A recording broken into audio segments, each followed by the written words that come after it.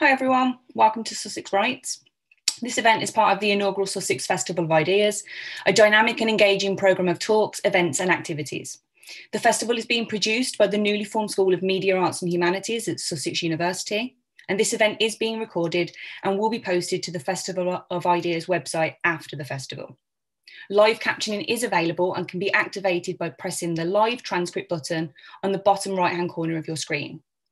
A member of the festival's team may contact attendees for feedback afterwards. If you do not wish to be contacted, please email the festival team to opt out. You can do so on the festival website. We welcome your questions via the Q&A panel, also found on the bottom right-hand corner, and these will be responded to throughout. I will now hand over to Dr. Tom Bamford-Blake. Okay, hi everyone. Welcome to Sussex Writes. I'm going to just share our opening slide with you here. So today we are going to be looking at, going through initially a bit of a presentation on who we are at Sussex Writes, what we do, what our priorities are, what we've been doing over the past few years. And then after that, we are going to have an opportunity for you to ask questions to the team about what we do and kind of hear a bit more from us. And then finally, we're going to run a creative writing session, which is going to be a bit of a flavour of the kind of thing that we do in schools, particularly in the context of the online workshops that we've been doing during lockdown recently. So welcome, thank you for joining us. My name is Dr. Tom Bamford-Blake. I am a lecturer in American Studies and American Literature, and I've been working with Sussex Writes for a few years. I'm currently the Assistant Director. What I'm now going to do, I'm just going to go around the group and introduce the team members who are going to say a little bit about themselves, and I'm going to ask each team member to say who they are and what initially drew them to Sussex Writes. So if we could hear from, I'm just going to go around the order that I have people on the screen. So could I hear from Katie first? Thank you, Tom. So hi everyone, my name's Katie. I've just finished my final year studying drama and English as an undergraduate. I joined Sussex Writes actually through a friend studying psychology, but I really resonated with a lot of the sort of epithet that Sussex Writes has. So I currently work for the Widening Participation team, which seeks to sort of uplift underprivileged individuals in their journey to university. And I found that Sussex Writes had a really similar thing with English specifically, in terms of sort of showing the sort of creative side of English, the side that's not just all focused on exams, showing them that it is something that is a possibility for them to pursue in the future. So yeah, that's sort of what drew me to Sussex Writes. Did you want me to pass the next person, Tom? Yeah, could I go to Alice next, please? Hi everyone, my name is Alice. I'm a linguistics student at Sussex. I'm an undergraduate. But before that, I was an ESL tutor for 5 years. So I was very attracted to Sussex because I want to keep using those tutoring and teaching skills. But also, I think tutoring is going to be quite an important part of life, at least for the next year or so, what with everything that's happened in schools recently. And I want to be part of that. And Sussex Writes seems to be a really positive force kind of within that whole movement. And that's kind of what drew me to it. Okay, thank you. And could we hear from Ellie, please? Yeah, so hi, I'm Ellie. I've just finished my undergraduate degree in English. I was originally drawn to Sussex Writes after doing a creative writing module with Emma Newport, which was brilliant. And it felt like a really good opportunity to sort of get back into creative writing and enjoy it, and try and sort of pass on that enjoyment to other people. But it's taken me in a direction I didn't think it would, where it has sort of inspired me to become a teacher myself. So it's actually helped me to go into the future and know what I want to do. So I'm really grateful that I joined. So yeah, that was my story with it. Okay, thank you. And Adam? Hi there, yeah, I'm Adam. I had a very similar story to Katie in the sense that a friend of mine who did psychology passed on the idea of joining to me, and I found that I really enjoy creative writing before coming to university, and I'd sort of lost a bit of that passion throughout. And so then this opportunity came about to try and ignite that and hopefully pass on to other people. I tried it, and I've really enjoyed it over my final year. Fantastic, thank you. And let's hear from Saskia. So I'm an undergrad student as well. I study English literature.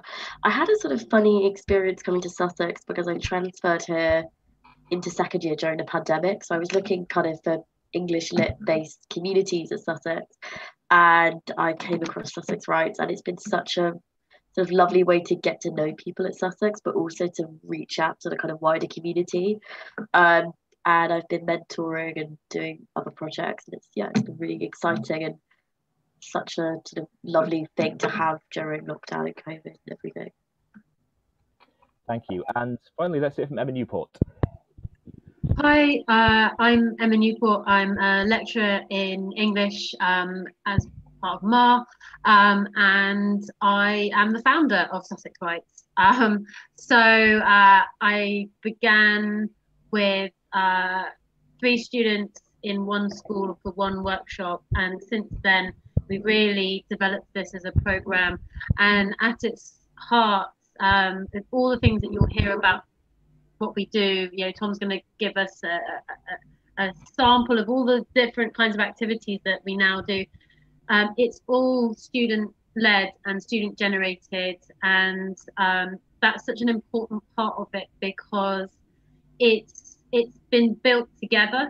So Tom and I have an important role in supporting and guiding our teams, but it's really exciting from our point of view to see how students work together, how they develop their ideas, their skills, and they do really important work.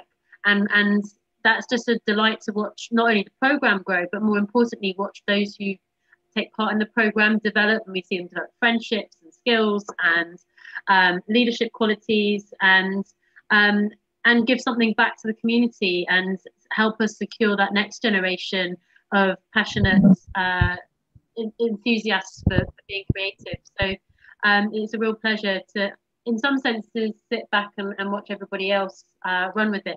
And I hope Tom won't mind, but Tom himself actually began his work with Sussex Writes as a PhD student, and so I've watched him over the years, progress into now as a lecturer. And again, sort of seeing all different students with different ages and stages taking part is one of, I think, the great strengths of what we do.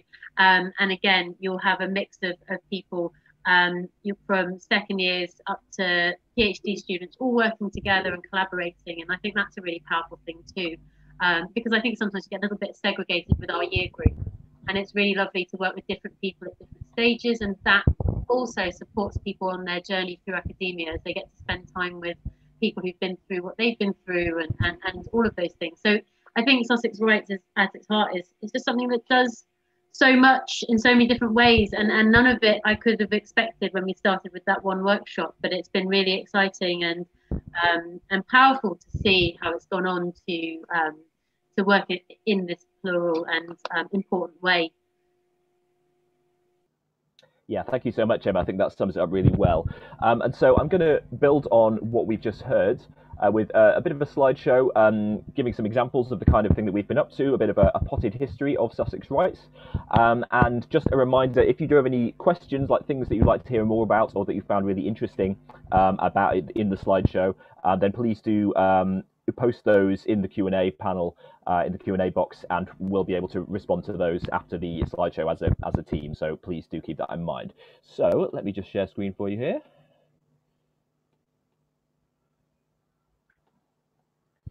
So Sussex Writes, as we've heard, a transformative student-led creative writing programme, and the mission when it initially started was to help young people across Sussex to be creative and to inspire passionate writing. And this was really by way, in particular, of outreach from Sussex University to the local community and to schools, working specifically with Widening Participation at Sussex, who we couldn't have done it without at the same time. A lot of the text I'm using here, by the way, can be found on the Sussex Writes website, which there'll be a link to all of our web pages and social media at the end of the slideshow, so watch out for that. So as Emma said, first developed in 2016 by Emma, began as a pilot of 3 undergraduates leading 2 creative writing workshops in 1 school to represent a cross-university initiative drawing up to 30 student tutors from a range of disciplines. That was where it started out, and however many years 5 years later now, it is grown even further. I might kind of call upon Emma here and there to give us a few more facts and figures on exactly how much it's grown, because she's the one who's good with numbers. But we had really positive feedback from our initial sessions. So these are from back in 2017. Some of the initial thoughts that really got us going were 98% of participating school students felt they learnt new things about creative writing. 100% were encouraged to consider university in the future, and 80% found our events interesting. We've worked with over 25 primary and secondary schools, and the positive responses range from really simple things like learning how to make a more powerful opening sentence, to more kind of emotional and personal things, I think, like feeling more comfortable reading out your work in front of a group of people. This is a kind of a guideline that we were using a few years ago for our workshops, and we still kind of work to this template for a lot of what we do. So a team of 15 to 20 students working in teams of 3 to 5 in schools. Back in 2018, we had 13 participating schools. Now since then it's grown significantly. It was funded by SLNCOP Innovations Fund and Widening Participation a few years ago, and we've received kind of funding from various sources since then. And the kind of aim of Sussex Writes really all the way through, just to build on what Emma's already said, has been to introduce a different kind of learning into schools. One of the purposes of that is to assist school students with their GCSE programs, and other levels as well. But we've done a lot of work with GCSE students, particularly kind of English language skills and things like that. But in a much broader sense, it really is about introducing kinds of learning and kinds of study to schools that aren't just kind of instrumental, aren't just about, these are the skills you need to get your grades and to get the right kind of job, but to really promote creative writing as an end in itself, and something that is rewarding psychologically, intellectually, emotionally. And I think through our sessions in schools with the basic model that I've just kind of shown you, we've been able to really balance those two things: the practical function of helping with the school curriculum, but also really going beyond the curriculum to introduce new kinds of learning to students, and hopefully give them a flavour of the more kind of open kinds of learning, the types of critical and creative thinking that are offered at a university such as Sussex, and therefore to give something outward facing that shows students what Sussex is about and the kind of role that Sussex can play. From the point of view of our tutors, tutors are drawn from the student body. I think, as Emma already said, the vast majority of people working within the program are undergraduate students, with a few postgraduate students as well. And this is really key to what Sussex Writes is. It's about empowering students to build their own lesson plans, to develop really useful experience, and to have a chance to share their own ideas and develop their own ideas in connection with school students. One of the things that makes that so appealing for school students is that they are talking to people who differently from their teachers, people who are a bit kind of closer to their own age, people who are offering a different kind of perspective, people who don't come across as authority figures in the same kind of teacherly way, and they can have more of a kind of open and real conversation with. I wonder if this would be a good chance to hear a bit more from Emma and from other members of the panel about what some of those kind of initial values were for the programme, and how we've been able to develop that over the years, building on what I've just said.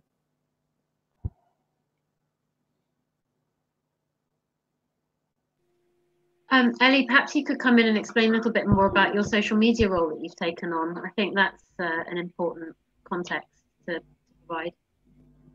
Yeah, sure. So for the previous year, I've taken on the role of social media management, which basically, here we go, got a lovely slide about it here. It basically means that I'm in charge of all of our social media pages. We've got our Instagram, our Twitter, and our Facebook are the sort of 3 really important ones. And we've been trying to keep that really active and really present over the past year to sort of build up a bit more of a following, to try and sort of gain new followers, spread awareness about Sussex Writes and what we do, with the aim to kind of get in contact with more schools as well. So the sort of things that we share on there are posts that would sort of, well, it says here, so promote upcoming events, such as writing competitions, festivals like this, interesting talks. I'm sure Emma wouldn't mind me saying she did a great talk with Lem Sase recently as part of the Brighton Festival, which was really brilliant. We share a lot of our own latest work that the tutors do. So we have a great blog that you'll be able to check out from the links at the end of this slide as well, where we share a lot of posts about writing, creativity, what it means to do our workshops. And there's been a lot in the previous year about how to sort of handle studying during these COVID times and how the move to online learning has been very difficult and challenging, but how we have dealt with it and how we sort of suggest other people can help to handle it as well. And yeah, the other things we do on the social media is make sure that we're responding to all of the comments and messages and inquiries from the public, which means that in my role in particular, I have to be very, very on top of liaising with the whole team and knowing what's going on at all times and who's in charge of what, which is a lot, but it's been incredible to learn to balance that alongside my degree as well. I've learned some skills that I'll definitely take away from it. But yeah, our social media, I think, is a brilliant way of staying in contact with Sussex Writes and to know what we're doing and what's going on. So if any of you are interested in what we do and what we do going forwards, I'd definitely recommend following us. Yeah, you've got the QR code here. If you'd rather do that, you can scan that. It'll take you straight to our link tree where you've got links to all of our things. You've got all of our social medias, our website, blog, YouTube channel, etc. We've got a great newsletter as well that comes out monthly, or you can follow us directly on the social medias there. Thank you so much, Ellie. Yeah. So social media from the start has been a really key part of what we do with Sussex Writes, of sharing what we do with communities, with schools, and with people in the academic world as well. And we'll hear a bit more about the newsletter when we talk to Katie a bit later on. So to go back to kind of earlier in the slides, a few examples of the kinds of things that we have covered in our initial schools workshops when we first started out. The key here is using the kinds of prompts that enable students to get started on a creative writing project if they don't feel kind of confident or comfortable with creative writing initially. So one example of an exercise we do is, where do you think you feel these emotions? Where on the body would you place the emotion? Would you place it in the head, in the heart, in the arms, etc., etc.? And we always find that even students who don't have prior experience with creative writing come up with really imaginative and interesting examples of this by kind of drawing lines between the words and the body and kind of colouring in. And so we're using kind of tactile things like that, using paper handouts, using felt tip pens, colour, visual things like this is really key. Another favourite thing that we like to do is writing prompts, we're going to use kind of a version of that, a slightly different version later on in this session. So writing prompts can be verbal, so loneliness feels like, happiness is, or they can be actually physical, visual, tangible. So all of the objects shown are objects that we would actually take into the classroom when we were doing physical things in classrooms, and we would get the students to kind of look at the objects, handle the objects, and get that really kind of tactile sense beyond the visual of what that object might be, and get them to do, as you see towards the bottom, a descriptive piece based on the object or a tale told from the perspective of the object. Particular favourite is the creepy doll on the top right hand, which we've made up all kinds of stories about being haunted or cursed in various ways, which is always good for the kids to engage with, because they love horror. The stories will always go towards kind of something, ghoulish, particularly GCSE and pre-GCSE, so anything like that is always really good. A session that I ran for sixth form students, so this was aimed at slightly older students, was around collage poetry. So I posted some examples of kind of cutting edge modern collage poetry, such as the above. And I then got a bunch of newspapers, magazines, and got the students to cut out bits and images and words and to make their own collage poetry, and that came up with some really amazing results as well. So obviously all of this had to change quite a bit when we went into lockdown in March 2020. I think one of the real privileges of being involved with Sussex Writes at that time is how, at the risk of embarrassing Emma, this was kind of under Emma's leadership, how quickly we were able to pivot to doing amazing online projects that really kind of kept both Sussex Writes going and broadened the base of what we could do in that context. So one of the really amazing things we did was we collaborated with Youth Cafe Kenya, which is an amazing youth education and mental health organization based out of Kenya. But in fact an international organization with Kenya as its base. We set up a series of events that we called Lockdown Live, and these consisted of some Zoom chats that were live streamed over Facebook, I think, in much the same way as this is being live streamed right now. And on the left, you can see some of the lovely faces from one of those sessions. And this was a combination of students from Sussex Writes and students who were connected through the youth cafe projects to have this kind of international discussion about what education means, what mental health means, and how we can use those things to try to navigate through this global situation of lockdown and how it's affecting everyone. This was an amazing project. It was a real privilege to be involved with it. Meeting people and encountering perspectives that you would never have encountered otherwise, finding out how much we have in common, how we can collaborate, and things like this. There were also a series of YouTube videos that we produced, including Ask an Expert videos on things like misinformation, particularly how misinformation appears within COVID and how to avoid that, how to navigate that, and on talks on mental health and psychology as well. You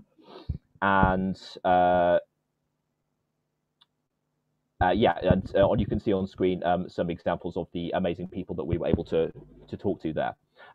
Anyone in our team who was involved with those kind of lockdown live projects want to share anything about that I haven't yet been able to cover? It was a really great experience, and I think what was particularly powerful about it was that it connected 54 young people aged between 14 and about 25 around the world. And again, whilst we provided the scaffolding for that, and Tom did a bit of chairing and I did a lot of the behind the scenes kind of organizing, the topics and the direction of the conversation, the questions that frame the conversation, they were all generated by the young people taking part.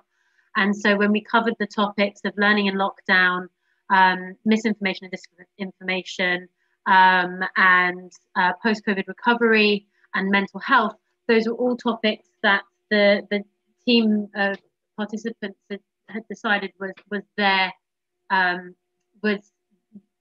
greatest concern, and they also worked through as a team the questions that they wanted to ask of the experts. And so it was very much a conversation directed, as the Youth Cafe gave us this phrase, by young people, for young people. And I think at a time when it felt like young people were particularly bearing the sharp end of COVID in terms of the disruption to education and to missing out on quite a lot of their formative experiences, and also, having to deal with disruptive experiences around work and with family. It felt like a really important way to allow people to talk to each other, but also to talk to older people and their educators about their experiences in their own way and in their own words. And I think that was really, it helped me then come back and become a better lecturer and educator when we were teaching this year as well. So I think that's something that I just wanted to sort of recognize, which was Lockdown Live really did really help educate a wide community of people, and also that it's led to new great projects around youth mental health And so again, that sense of the energy that comes from these kinds of events is worth acknowledging too. Yeah, thank you, Emma. That's really well put. And like you say, on top of everything else, as teachers, it was really great experience for us and helped us to do better by students as well. So a few other things that happened during lockdown. The blog was really active. Some examples on the right of some great articles, and again, produced by our student members primarily, that went up on our WordPress. And then on the right, we had this again amazing experience of a 13-year-old boy who was being bullied over his love for books, and we were able to participate in a project to basically support him through that and send him a ton of books and send him messages of support through that, and really promote the idea of reading and kind of, in a sense, defend the idea of reading for young people, I think, and kind of the positive mental health aspects of that. And there was yet more during lockdown. The blog was really active. As I just said, YouTube study videos we produced. So this is a screenshot of our amazing YouTube page, and these are study videos produced for school students by university students, giving guidance on subjects primarily within English literature, English language, that were familiar to them. Again, students being able to offer their own perspective on something in a way that was really helpful, really useful to school students, and giving them a different angle on things. And schools were able to commission specific targeted videos on things that they needed support with as well. We ran a Christmas card initiative, sending individualized Christmas cards from our Sussex Writes team members to vulnerable people over Christmas, which was fantastic.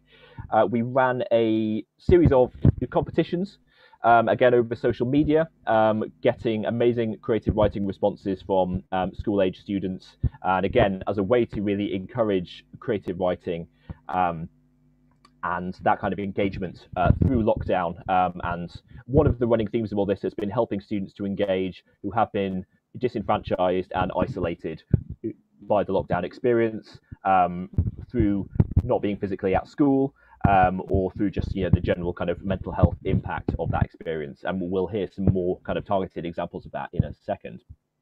And finally, the tutoring itself. So alongside really broadening and diversifying what we do, we moved a lot of our tutoring online, and we were able to run some really amazing Zoom tutoring sessions with schools, again building those kind of connections which had been somewhat damaged by the lockdown experience. So we worked with the guides, who I haven't listed here, and we worked with Red Balloon Centre, who we'll hear a bit more about in a minute. We worked with the All Sorts organisation, and we worked with Ormiston School as well. And so, if I can, we'll hear about our experiences with Red Balloon Centre by way of a bit of a case study of what the kinds of really amazing work we've been able to do during lockdown. If we could hear back about that. So I started mentoring with Red Balloon. I can't actually remember the date, but I feel like it was a while ago, and it kind of got disrupted a little bit with several lockdowns we've had.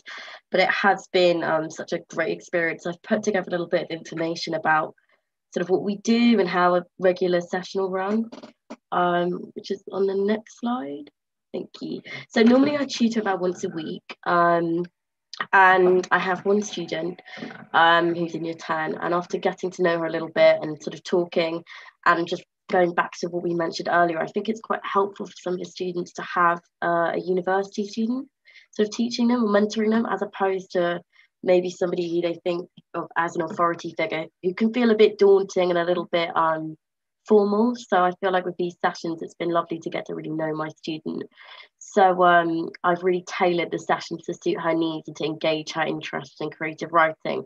So not just that she comes to the sessions and does creative writing, but kind of encourage her to read outside of the sessions and to write outside of our time together.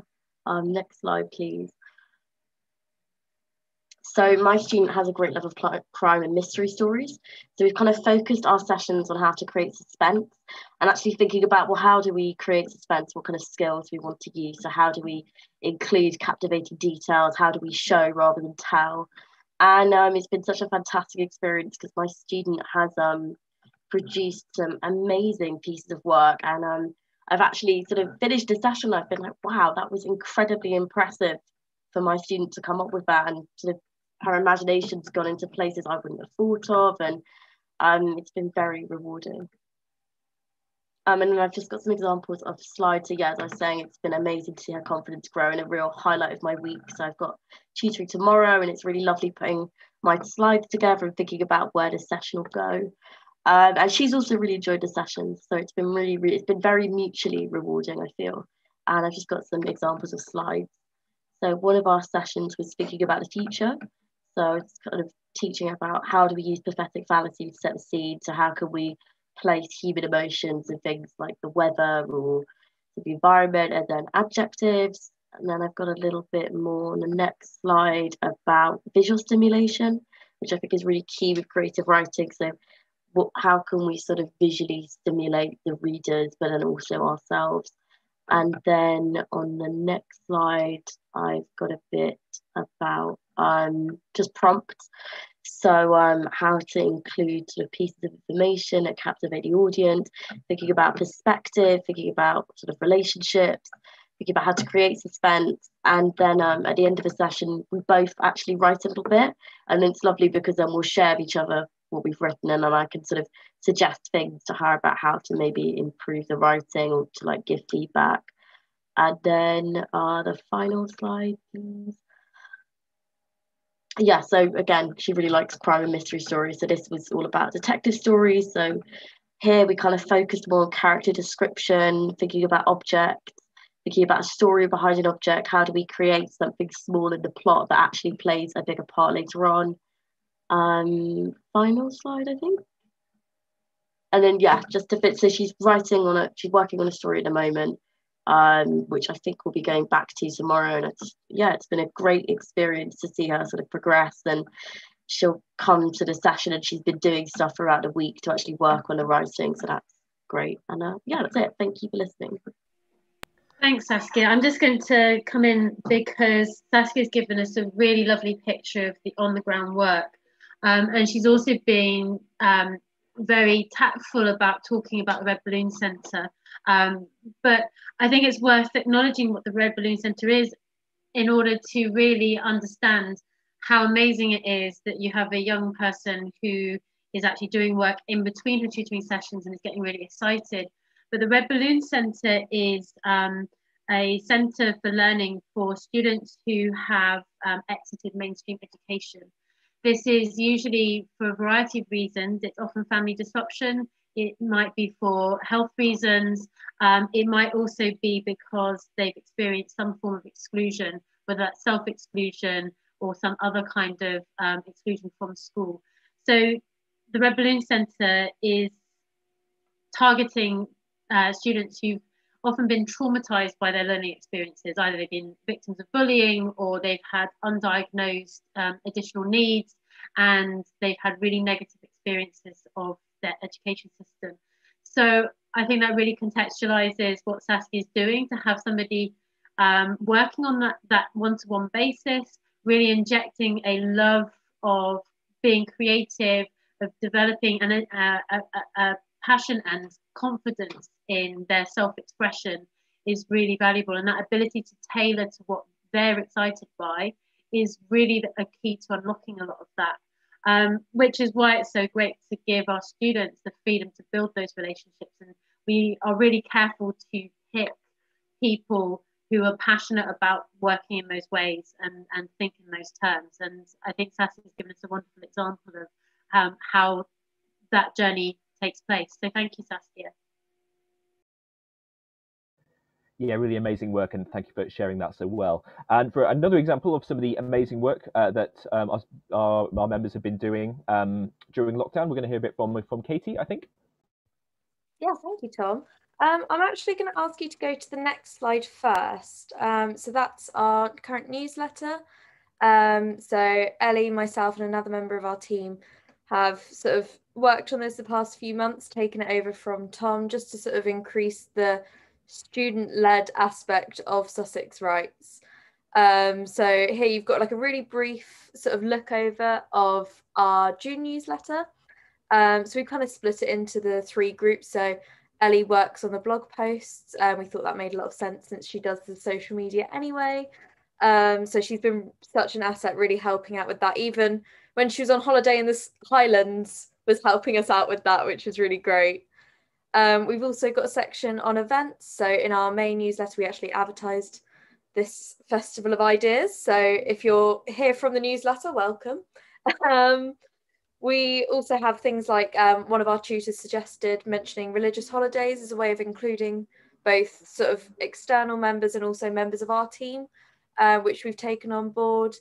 Yeah, we've got lots of different things going on that we're advertising to schools and anyone really who's interested. So when we go back to the previous slide, if anyone's interested now, we've got a QR code for you to sign up to the newsletter. Yeah, fabulous. Thank you, Tom.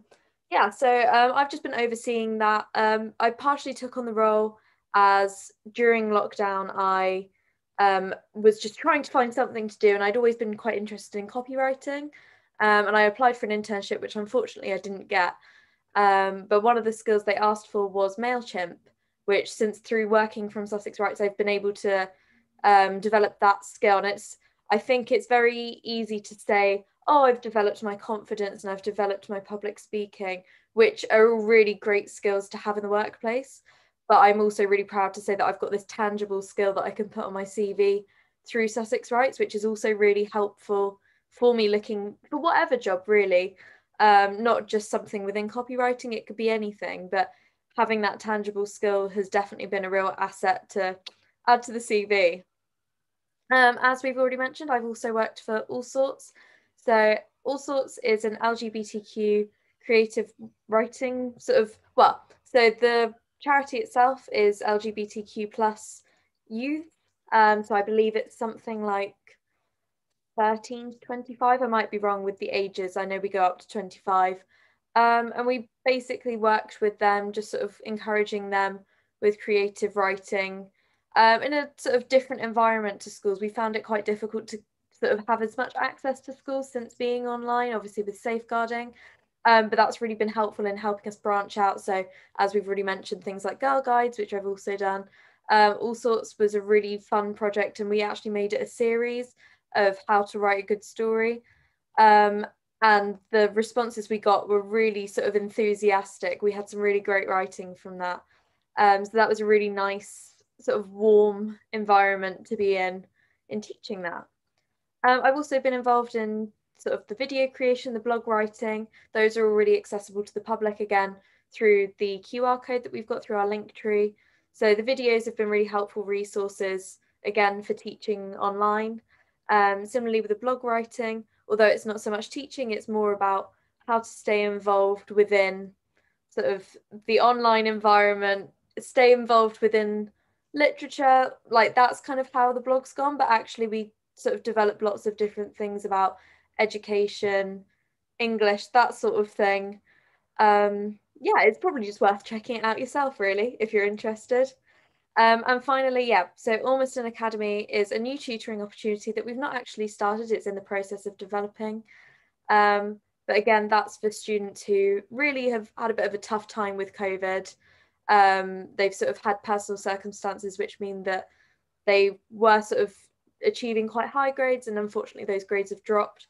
So we're hoping to work with them, and similar to the Red Balloon Centre, as Saskia was saying, we're going to try and tailor it to what they want, what they're interested in, to help sort of teach these students what creative writing can do for them, how to sort of regain their enthusiasm, but to make sure it's separated from school, because we understand that a lot of students are really fatigued with Zoom, are really fatigued with learning after everything that's happened with COVID. So hopefully tailoring these workshops and these tutoring sessions to their needs will help them regain that enthusiasm and sort of regain the confidence in English.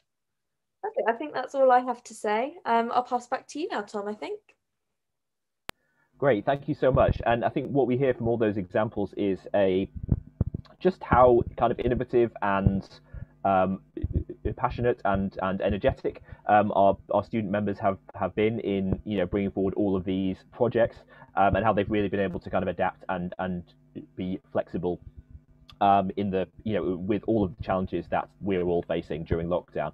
Massive shout out to Abby O'Connell as well, who isn't able to be here today, but is incredibly important part of Sussex Writes, organising everything, keeping everything coordinated. Again, she's what year is she in? She's a third year student just going into her MA, and she puts us to shame. So yeah, she's amazing, and you're all amazing. So yeah, I'll navigate back to the QR code page one more time so you can see that. So yeah, I've showed you that, and yeah, so yeah, do check us out on social media, and if you want to scan the QR code, that will take you to a Linktree page, which will have a list of all of our different online presences, and I do recommend checking that out. If you are a student attending this session, an undergraduate or postgraduate student, and you're interested in being involved in Sussex Writes next year, QR code again is probably going to be the simplest way to find us, but I will also post our kind of email and ways of contacting us in the chat later in the session, I think, so you'll be able to see that as well. And obviously, if you want to find out more about what we do, this will be the chance to ask, because I think we'll go into the Q&A section now, having shown you a bit about what we do and who we are. So I'm going to kind of open the floor now to attendees. If we have any questions from people attending that you'd like to fire at us using the Q&A panel, which I think will be on the right hand side of your screen, if I'm correct. So yeah, please do fire questions at us. I'm going to start us off with a question we have pre-prepared, but while we're answering that, please do ask us your own questions. We'd really like to hear from you and have that conversation and that dialogue. So I'm going to. We've talked somewhat about like opportunities and skills that Sussex Writes has been able to provide for people. So I'm going to jump to the next question we've been thinking about, which is, where do you want to go next with Sussex Writes? I think this is a good question for us to be thinking about. Where do we want to go next with Sussex Writes? Anyone on our team want to offer an answer there, or I'll pick on someone. Yeah, Saskia. So I'm going to be the recruitment officer for next year. It's going to be my final year, and I think it's going to be really exciting to try and get more first years and second years involved, just because unfortunately a lot of our lovely members are third years and they've now left. So like Abby, for example, was such an amazing sort of powerhouse in like bringing us all together and organising. So it's going to be sort of trying to get more members involved. And I think it's interesting that a couple of our members came here through psychology students. So thinking particularly about getting students maybe not from the MAR school, from broader subjects, from STEM, from other areas to join in with creative writing, because it's such a broad connective thing, as everybody who's spoken about it has shown. And you don't always have to be a MAR student to get involved. So it would be great to see students sort of across the university get involved, and it's just about how do we reach out to them. So yeah, that's something I'm excited to do next year. Brilliant, thank you. Anyone else want to respond to that or bring in their own ideas here?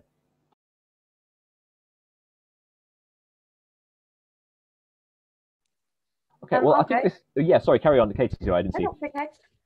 So as is quite a common route with English, I think, I'm hoping to go into education, most likely teaching, but generally I am really interested in widening participation as well.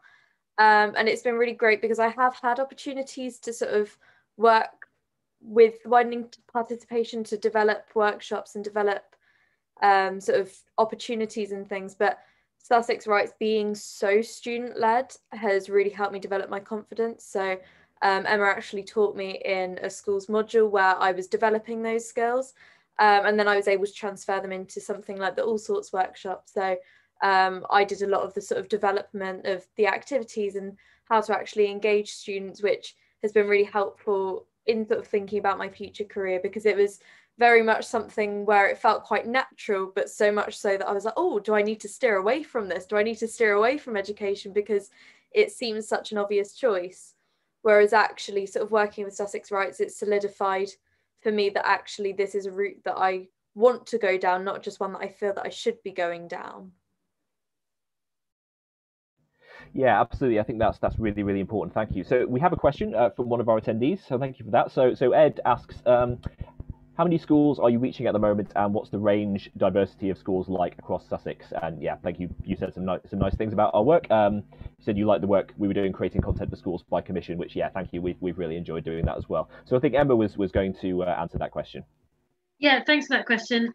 So we've worked across the last few years. I think we've worked with almost every single school in Sussex. I do, in an old slide, have a lovely graphic of all the different locations that we've worked in. Our big schools that we've worked in locally have been Patcham, Blatchington Mill, and Cardinal Newman, Backer, of course, which is super handy, being just over the bridge, and for quite a long time, we had a really good involvement with Long Hill and also with Guildridge. The work we're doing with Ormiston is a new venture, which is going to take us beyond Sussex. And Ormiston is actually an academy trust, and it's a relationship that's transferred from the head of English at Guildridge, then became a very senior person in the Ormiston Academies Trust. And that is a trust that includes 32 secondary schools, 7 primary schools and 1 special school, and includes over 30,000 students. We do have, of course, a widening participation agenda, which means that, for example, our pilot with Ormiston Academy has targeted 12 pupils who are not only identified as having fallen behind during this year, but they meet particular of the old Polar 3 requirements. So this means that they must be on free school meals or pupil premium and or first generation scholar, and or they are a looked after child. So we do target our work in that sense, because we've always had a widening participation agenda, and also that we've intensified that during COVID, because again, educational inequalities have actually worsened significantly. Access to online tutoring, to workspaces and good learning environments, all of these things have been made more challenging. So we've been working very carefully with Ormiston Academies. We've held a series of meetings with the education team to really make sure that we've built the right kind of program to reach the kinds of students who will most benefit from receiving free tutoring, because that's a really important part of Sussex Writes, which is it's a funded program. So we've historically received funding from the School of English, from Widening Participation, and from the Sussex Learning Network Community Outreach Project, which sadly has now ended. And we fund our students, as you can hear, our students put in a huge amount, far more than they receive in terms of hours paid, but they take this work incredibly seriously, and they put a huge amount of time and energy and resources into it. And we see this as a redistributive effect, you know, that we are trying to do our work, and I know that this is a phrase that is very politicized, but you know, to level the playing field. Sorry for adopting what is often a not very great phrase, but it is really important that there's this redistributive effect. We all acknowledge that much as we have found the last year really hard, we also have certain privileges by being at Sussex, and we've been trying to really make sure we leverage that privilege and share it with people the best we can. Hence our work with, for example, the Red Balloon Centre. So yeah, I mean, I can't even begin to list without being very boring all of the schools we work with, but we literally go right the way out to the very far east of Sussex, all the way out to the very far west to Portslade and to Havant, whether they're coming on campus or whether we go out to them. So it's pretty extensive. There was necessarily a little contraction and pivoting during COVID, but that's opened up these new opportunities with Ormiston and Red Balloon Centre. So yes, it's been a really valuable expansion of our network in ways that we couldn't do if we hadn't gone online. So I suppose in some ways we kind of, we have to sometimes acknowledge that the online world has been positive in being able to reach people in a different way, even though we would prefer in many ways to be in person in the schools interacting with young people. Yeah, thank you. And I think just, that point about kind of leveling the playing field. I think leveling the playing field is great if you're actually doing the work to level the playing field, which is what we're trying to do, rather than assuming that it's already level. But that's just what I think. I wonder if we'll give it a chance for attendees to ask more questions if they want to. I just want to ask one more question to our team, which is, well, it's kind of two questions together, which we thought about earlier.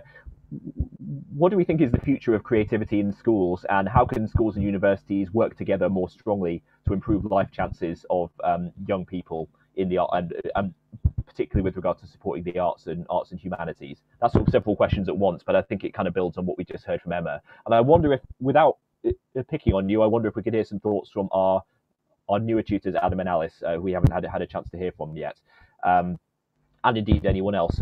Thoughts that people have about the future of creativity in schools and how schools and universities can work together.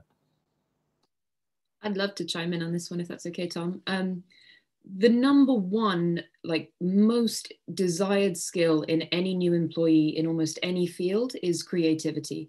It's what people want more and more and more of, and yet we don't really have a lot of it in our standard education system, which, there's something going deeply wrong there.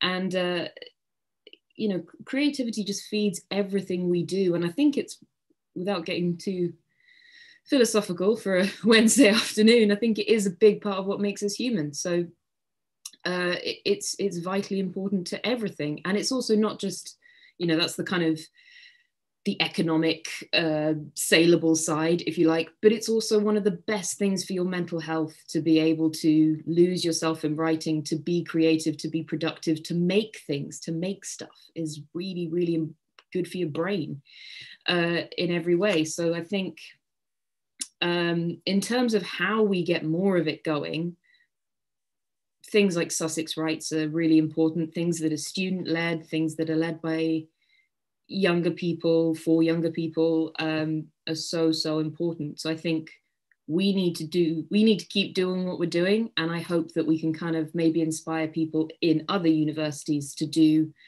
the same thing, and maybe this could be part of this whole new normal that we keep talking about. That would be great. Yeah, thank you. That's really well put. So we have another question from our attendees, which I think again kind of feeds into what we've been talking about. So from Mayuk, networking in the times of the pandemic is the most challenging area to cover to inspire education. How do we develop these skills during these times? So how do we develop this kind of skill of networking specifically, which I think is something that has been part of Sussex Writes? I wonder if anyone has any thoughts on this. So I could possibly ask Ellie to come in on this, but there's a couple of things. One is obviously using social media and thinking though quite carefully about platform use, because things like Zoom require a huge amount from people's devices and Wi-Fi connection, but actually by using Facebook and other platforms, and also YouTube videos and things like that, you can actually use lower data demand platforms to reach people. I think the most important thing is taking risks and putting together an offer and going to people and saying, let's do something. The whole youth cafe collaboration through Lockdown Live just came from the fact that we had gone in for a funding bid together back in December 2019 that hadn't gone through, but we had learned about each other then.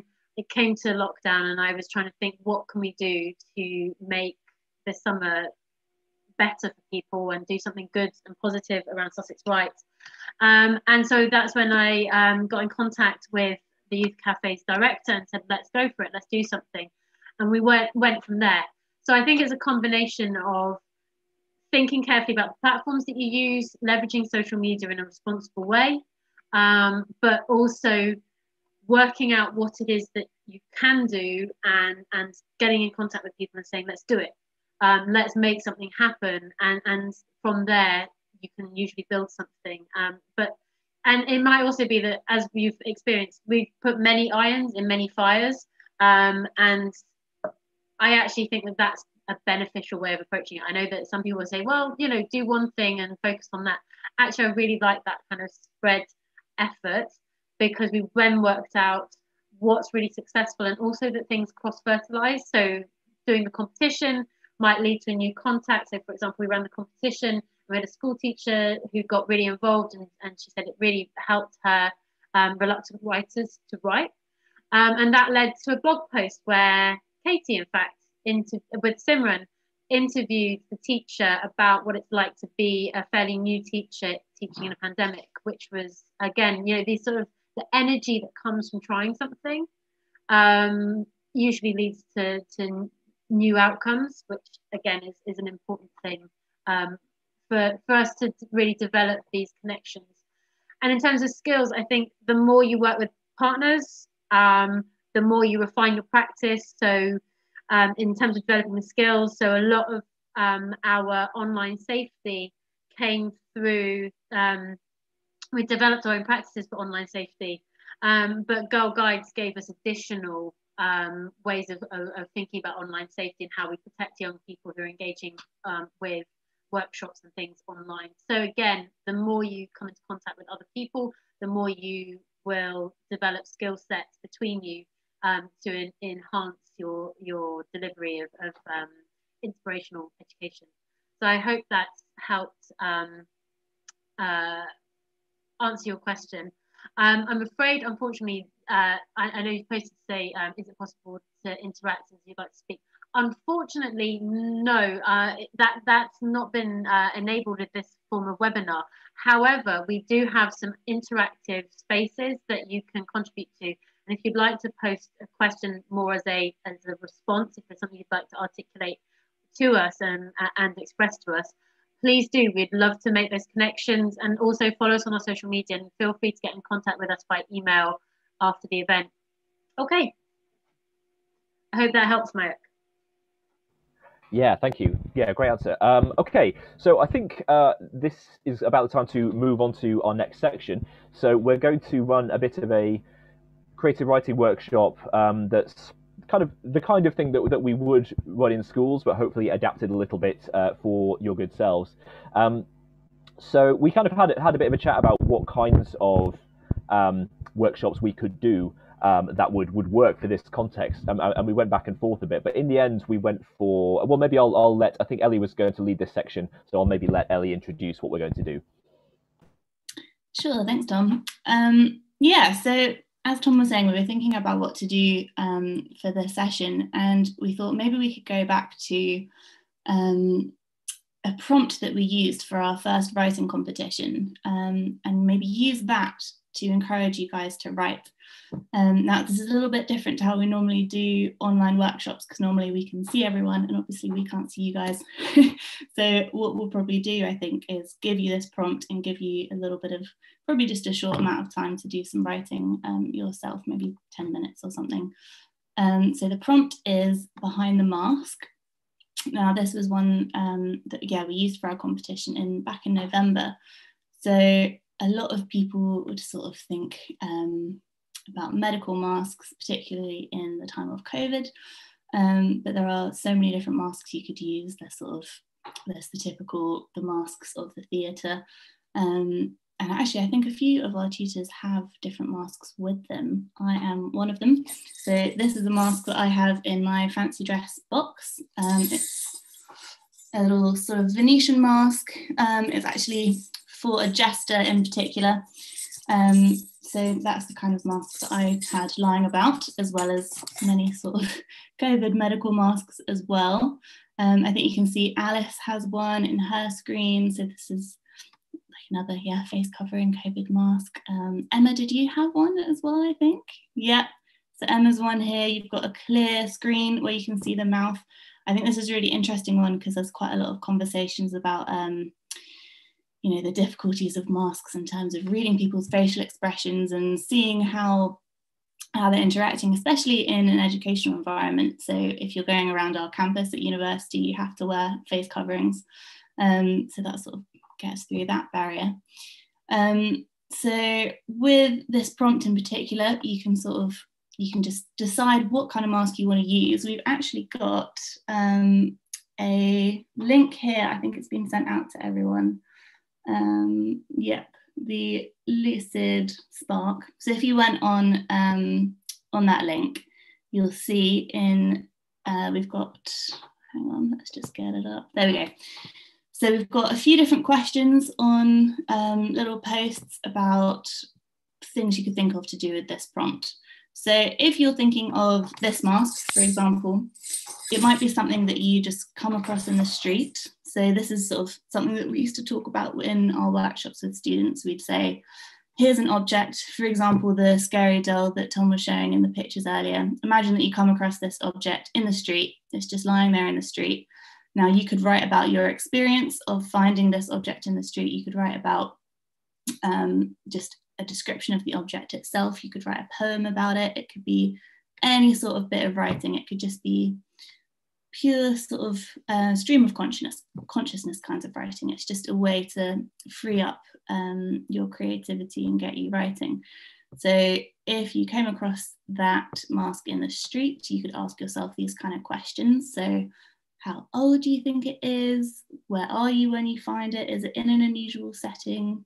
Is it just in the street? Is it in a forest? Does that change your reaction to it? Does that change what you think about it? Is someone wearing it? If so, why? What kind of mask is it for that reason? Has it been discarded? I don't know about you guys, but I see a lot of medical masks just discarded on the streets or in the beaches of Brighton. Oh, here we go. We've got it on the screen now. Thank you, Tom. What's its value? Does it look like it's an expensive mask? Does it look like it's important to someone? And most importantly, I think, what are you going to do now you've seen it? What's your reaction? Because it's one thing having a bit of creative writing, just describing an object, which is quite a main point that we do with object narratives in schools. But with a mask, I think you can take it a bit further. So if you're someone who has done a lot of creative writing before, you could take this opportunity to really run with an idea and kind of maybe make a narrative out of it, or make a really interesting poem, or write down your thoughts about the controversies of masks maybe. Or if this is literally your first time creative writing, you've never done it before and you just want to give it a go, you could very well just go with a descriptive bit of writing. Or yeah, the emotions of walking along, finding this mask or seeing it on someone. Maybe you're at a theatre, maybe it's pre-COVID times. If we used this writing prompt before COVID, I think it would probably have quite a different response to how people approach it now. But yeah, so if you're on the Lucid Spark site, you can ask us questions or write your own little notes about what your initial responses are. We've got a couple of suggestions in the middle box. Actually, you could just write a single word. What's the first thing you think of when you see this mask? What kind of mask is it? Are there any phrases that come to your mind? Yeah, so do feel free to respond on there. I think we'll do a little 10-minute session. I will set a timer. I would encourage everyone to do a bit of writing, not just attendees, but panelists too. If you don't have a pen and paper to hand, by all means, just use Word or notes or whatever on your laptop if that's what you're using, if you're using a computer. Equally, if you just want to write a list, that's fine too. Just see how much you can get done in 10 minutes. And there will be a little opportunity afterwards to share your writing if you're comfortable doing that and if it is something that you want to do. So it's 5 past now. I will let you all know in 10 minutes, so at 15:15. And yes, if you have any questions, please do post it on that site. Okay, good luck everyone. Yeah, and just kind of add, if you have been able to log into Lucid, yeah, please do drop in ideas onto on the kind of the post-it note bits on there.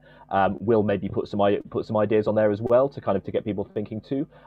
If you haven't been able to get into Lucid, you can always message us using the Q&A function. Again, just kind of message us with ideas or responses to specific things, and we can add those to Lucid as well if you haven't been able to log into Lucid. And yeah, while you're doing that, also if you want to work on a longer bit of writing on your own screen, and then you can share that if you want to. Anything I've missed?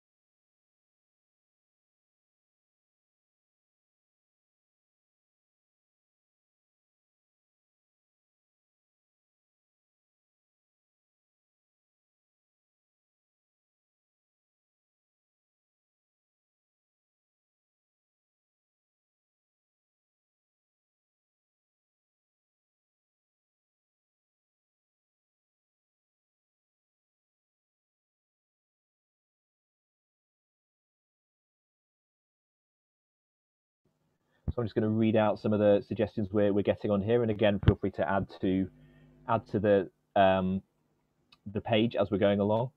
So, where were you where you found the mask? So, is it an unusual setting? So, setting medical detritus, leaves and masks in the gutter. Could be one way of describing the setting. And again, this is the kind of thing we use in sessions. It's a very kind of free and open way of just saying, what kind of ideas does this spark off? What are some general ways of describing? You don't have to have a narrative fully thought out. By the way, as well, you don't have to write a narrative if you want to write a poem or something more kind of fragmented or experimental. I'm a big fan of the experimental myself, so that's very welcome too. Where did they get it from? Is it a gift, a purchase, or maybe handmade? A gift from a friend to remind me of Hong Kong. So that's immediately really kind of evocative, raises a lot of possibilities about what this object could be.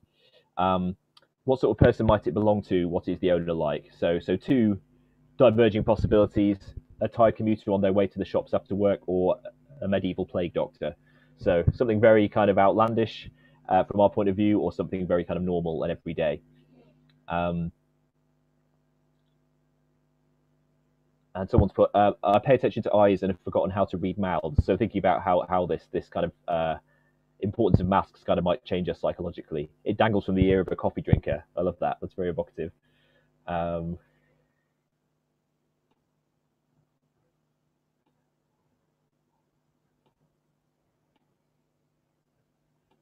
you tell if someone is smiling?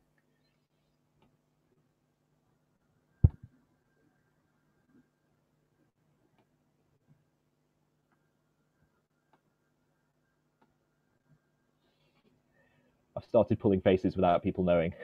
This is really good stuff.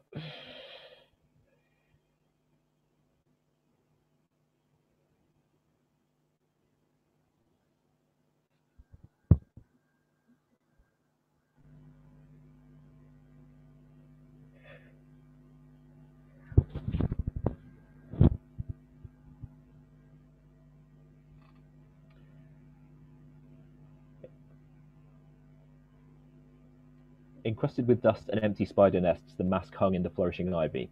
It somehow belonged in the wasteland, the thin frame of wire poking through the medical mesh, looking down to a splendour of household waste. The gutter was choked with weeds, thick and sprawling dandelions, brittle nettles, yet no other masks came to sight.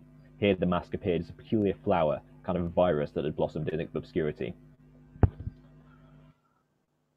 That's brilliant. A lot of inspiration to pick up there.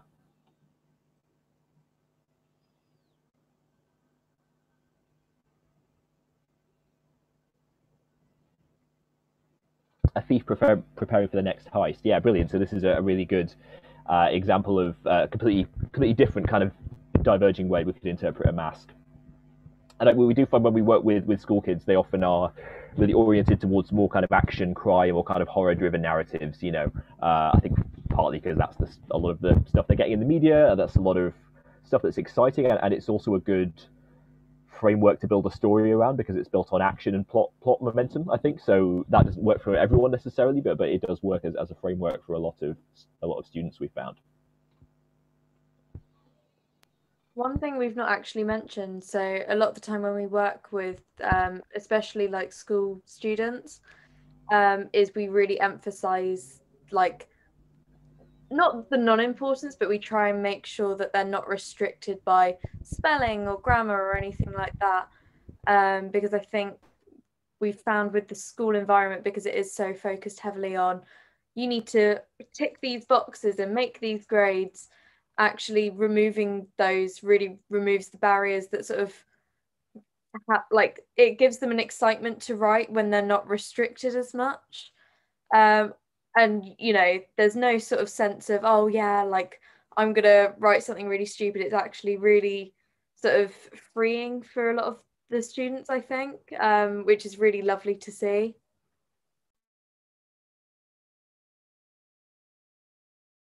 Yeah, absolutely. Thank you for bringing that up. That has been a really important part. That it's not about kind of getting it right, and we're kind of trying to get away from the idea that there is a single way to get it right. It's much more about freedom of expression. Getting something on the page, even if you think you can't, is one of the most important things. And that's why prompts work really well as well, because you don't just have a blank page, you have something to start from.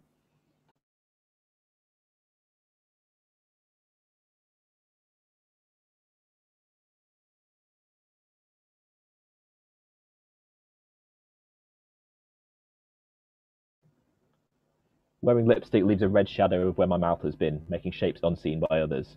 Yeah, that whole thing of what happens to makeup when you wear a mask, I think has been really interesting for a lot of people. When I take my mask off, I feel like a part of my face comes with it. Some other kind of diverse examples of kinds of masks. A surgeon preparing for an intense surgery, a Venetian mask enrobed in jewels, an 18th century mask in masquerade literature. And, you know, if we want to get literary, we can think about all the different ways masks have been used in literary history, from Greek tragedy and comedy to Japanese theatre to commedia dell'arte to I'm sure many others I'm forgetting.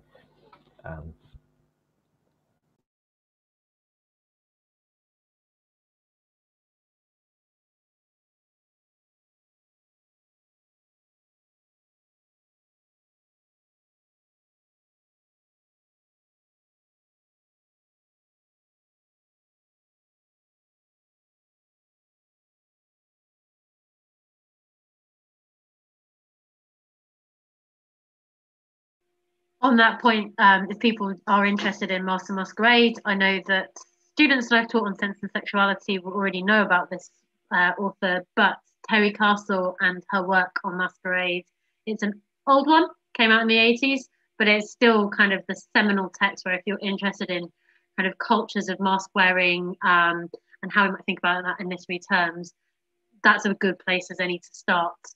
She really establishes the field of thought in that area.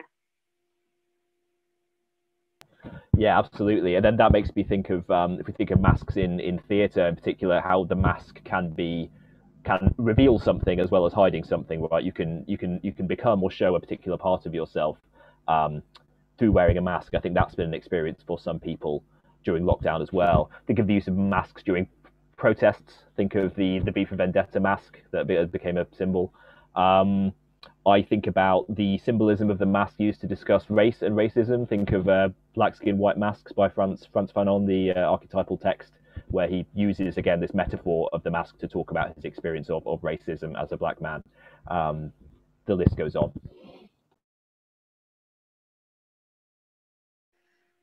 And this is something that I think we really try to do with all of our work at Sussex Writes, is we can have something quite simple as a premise. But what we're always searching for in the kinds of prompts that we create is an elasticity in that prompt, where you could give this same task to a very young child who's been experiencing COVID, and they will have their views and perspectives and their thoughts and their experiences, but you can also engage with it at a very sophisticated and nuanced level and locate it in a wider academic discourse. And for us, that's the ideal kind of task, which allows that breadth of idea. And certainly the object narrative session that we discussed earlier, which this is sort of part of that object narrative work. When we were at Blatchington Mill, we actually ran an entirely mixed session where young people from their special educational needs department, which deals with young people with quite profound learning disabilities and physical disabilities as well. They were able to join the class on object narratives, and it was really empowered them to participate in a way that was very genuine and meaningful to them as well as to everybody else taking part in the group. And it was a very much an equal conversation around these prompts, and that's really important.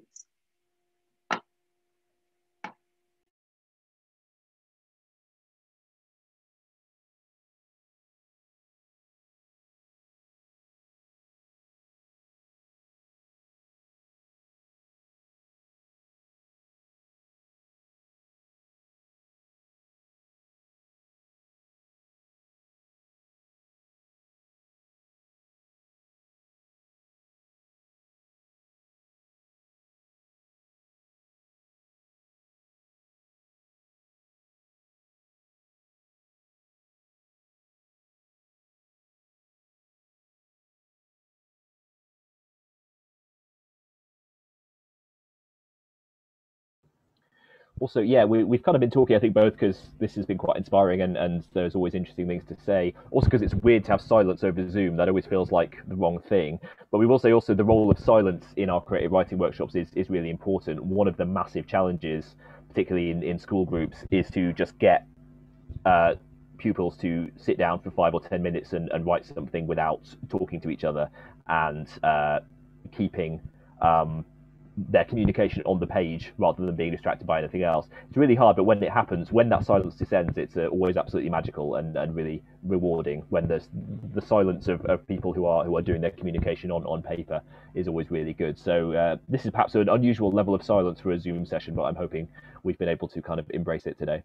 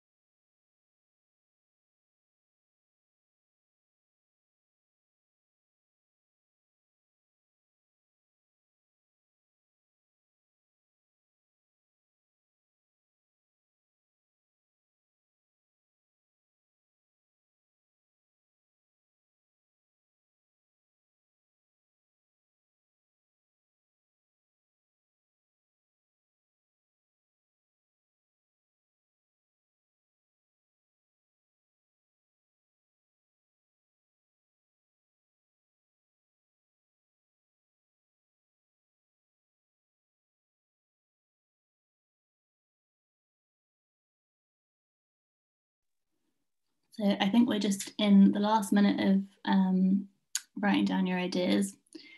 Sorry, we went a little bit over then, but that's all right. I think everyone was really getting into that. So if you just take the last minute to finish up any ideas and we'll have a look at what's been written.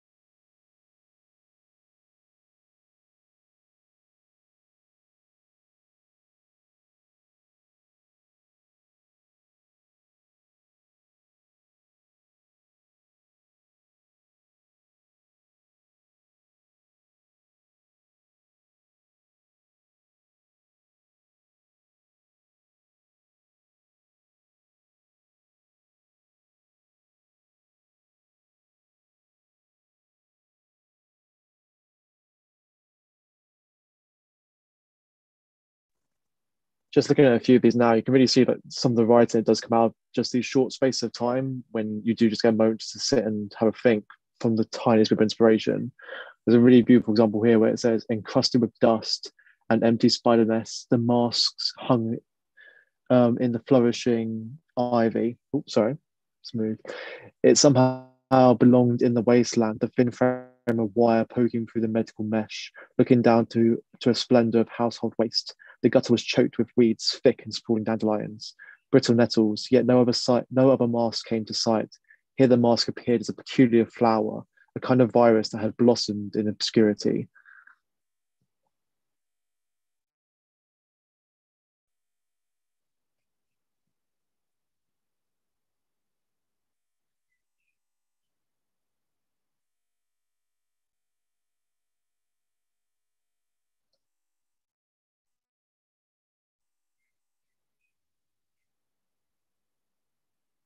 Another great little example here, the crumbling streets run down to the emerald waters in a discarded Venetian mask. In such waters, jewels glimmer in the coming dusk. And I've been looking around as well. You can also see some like really good, like just inspirational ideas and just like really interesting thinking points about all CPR dummies are modeled on the death mask of an unnamed woman who drowned in the Seine. Who was she? What was she thinking of her now immortal face? Definitely information I hadn't heard of before.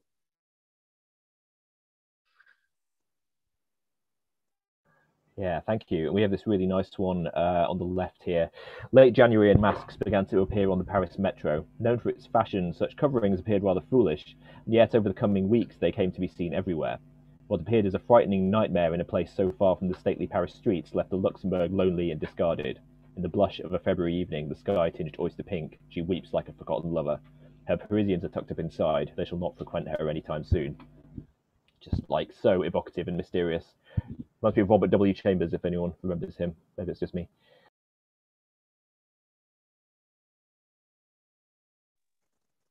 Tom, I'm not sure. I think it's your screen we're showing. Would it be possible to move a bit towards the right? Just there's a really great bit of the anonymous sort of nature of the mask and how we sort of got used to it and the comfort of. I think there's someone who's talking about how they saw someone who didn't want to see, they didn't want to talk to them about, and the mask gave them the opportunity to get out of it. It was a great little contribution. Yeah, here it is. I'll miss masks when they're gone. The other day I walked past someone I didn't want to talk to, but I didn't have to because they didn't recognize me with the mask on. So it's one of those brilliant little things you don't really consider with COVID, that it gives you that socially acceptable layer of I can't say the word, anonymity, which some people really miss when it's gone.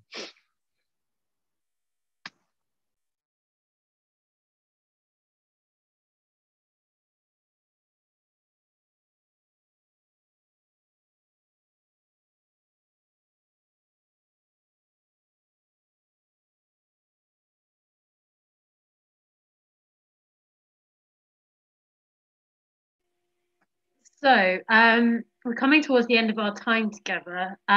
What we have set up for everyone is a Padlet. So what we would normally do from an exercise like this, where we've had these sort of collaborative fragments, we might have done a series of such collaborative fragments, and then we would actually invite people to go and work either on their own or in small groups to develop that narrative. But they don't have to just use their own words. They can actually, if they've seen something else that they like more, they can go and play with that, or they can in fact start bringing fragments together. So what we have set up for everybody, and please don't feel that you have to do it, but if you want to explore this some more, we have created a Padlet for people. We like Padlet because you can share it quite openly. It doesn't matter what network or like school platform people are using. Padlet can be used by anyone. But also you can post anonymity. There's me chewing the same word up that Adam did. You can post anonymously, and it's set up to be posted on anonymously, or you can put in your name if you want to acknowledge that this is your piece of writing. But we think it's really helpful to be able to say to people, okay, we've been planning in this collaborative manner, and if we're in a real classroom, we might have A3 sheets with people kind of writing all over them, upside down and sideways, and however they want to. Here, of course, we've adapted to a digital environment, and then we give that space to people bringing out whichever bits of inspiration they want to work with, and that kind of collaboration, again, we feel breaks down that really kind of overly intense relationship people form with their writing. Like they've got to create some writing that fits into a set of categories that will receive certain marks, and it's all this sort of quite tortured insular relationship that people form with the page. And indeed for our GCSE students, their creative writing now is all done in an exam experience, which really intensifies that kind of isolated experience of relying on your own self and that piece of blank paper. So yes, if you would like to have a look at the Padlet, and if you would like to post some creative writing in response to today's work, the Padlet will be open for you to go and place things in there. But also that Lucid Press that you've been engaging with is yours to use. You can keep accessing it, and you can download it, you can keep it as an online piece of writing. So entirely up to you how you would like to use it. I see a hand has come up. If Malcolm, you would like, oh no, I think that was a wave to say goodbye. But yes, we're coming to the end of the session. Thank you everyone for taking part. Do go and check out our Padlet if you'd like to, and continue writing. But we hope that today has given you some sense of what we've been doing, and a real ability to see the kind of work that we're doing, hear from different people who've had different kinds of roles in Sussex Writes this year. Please do get in touch via our Gmail. We'd love to continue the conversation. Mike would love to hear from you. Unfortunately, this platform doesn't necessarily facilitate us hearing from you as easily, but please do write some comments in the question and answer format if you would like to. We invite everybody to also keep in contact with us via our social media and our email. And it might be worth doing one more screen share of the QR code for the link tree. I'll hand back to Tom to sign us out, but I just wanted to say, as the director through this pretty challenging year, it just wouldn't have been possible to do all of this work without this amazing team. You know, a team of which you're seeing only a small number. There are people who couldn't be here today who I'd love to be able to thank. Abby's had her name mentioned, Simran running the competitions, Mia and Millie and all kinds of other people have been involved in running all of these events, and it just couldn't have happened without our amazing students being inventive and hardworking and really dedicated to the work that we've been doing. So this is just my chance to say as publicly as I can, thank you everyone. You've really just made this year a lot happier, more enjoyable, and more connected in a year that has otherwise been really tough on all of us. And I just wanted to take that moment to acknowledge the work of everyone, Ellie, Tom, as well, for your specific roles too. So yeah, and thank you for your contributions today. So that's my piece, and I'll hand over to Tom to sign us off. Yeah, and thank you so much, Emma. Right back at you with all of that. We literally couldn't have done it without you. So I could not say that in a more literal sense. Yeah, thank you so much for being involved today, everyone. As I say, as Emma suggested, I've put the QR code back up on screen. I've posted our email address to everyone in the chat, particularly if you are a student and you'll be around next year and you'd like to get involved, either postgraduate or undergraduate student. Do drop us a line at social media, sussexwrites@gmail.com. That's currently our main address. And you know, let us know about your interests, because we are always recruiting, and hopefully some of the stuff you've seen today will be interesting to you. Other than that, yeah, follow us on social media. We'll maybe ask the organisers if they can email the attendees with the links for the Padlet and the Lucid Spark. That might be good, so then you can have a look back at that if you want to, and post things on the Padlet if you want to. But yeah, other than that, I think we'll call it a day. Thank you so much for attending and listening to us.